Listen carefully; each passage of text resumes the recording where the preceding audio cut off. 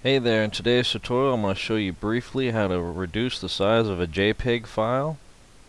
Here you can see I have my picture already open. Just go to File, Open, and select the picture you want to reduce the size of. Just as a note, you can also go to Image, Scale Image to reduce the physical size and pixels of your image.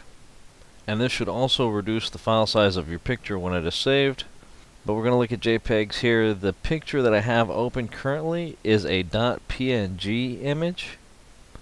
JPEG files have options to reduce file size that PNGs do not, because JPEG has what is considered a lossy file compression, which means that when you save a JPEG image, some quality of the file is always lost, and you can adjust the amount that is lost.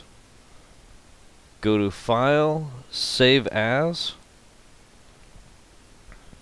and we'll give our image a new name. I'll just type it. Change it to JPEG file type. Click on Save.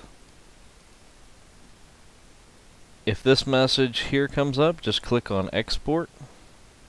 And now here's the window where you can adjust the file size of the image.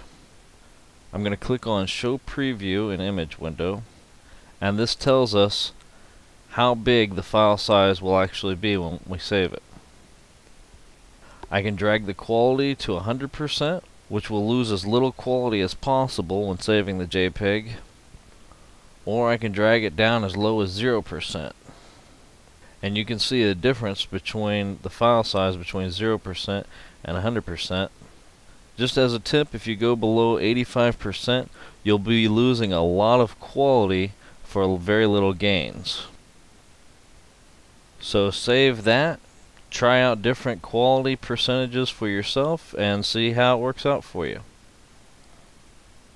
As a last thing, you won't notice a lack of quality in the image you're working on until you close it out and reopen it again.